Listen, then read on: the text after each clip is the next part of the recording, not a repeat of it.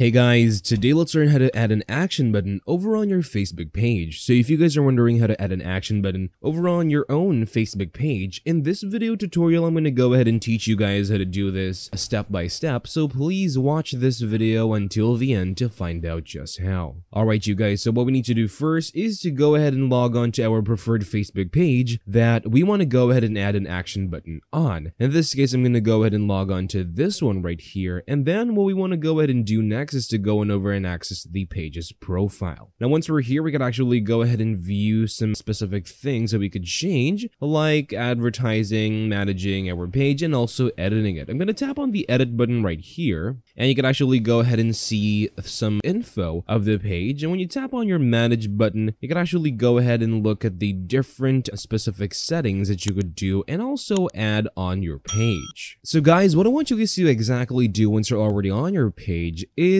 to go back from your settings. So let's go ahead and back over onto our page's profile over here, and then from here let's go ahead and tap on this three dots option, and then we can actually go ahead and edit the action button. Now as you would notice, I have this option set to edit action button because I already have an action button already set to my Facebook page. But if you guys would like to go ahead and add an action button, there will be an option for you guys located here for you to successfully add an action button. So just go ahead and tap on this option, and you're going to have the option to choose and change the button, and also choose specific options that you could choose from of what you want that action button to do. In this case, I'm going to go ahead and do this, tap on next, save, and that's how you guys could easily add an action button on your Facebook page. Thank you guys for watching. Please like this video and subscribe as well if you guys learned something, and I'll see you guys on the next video.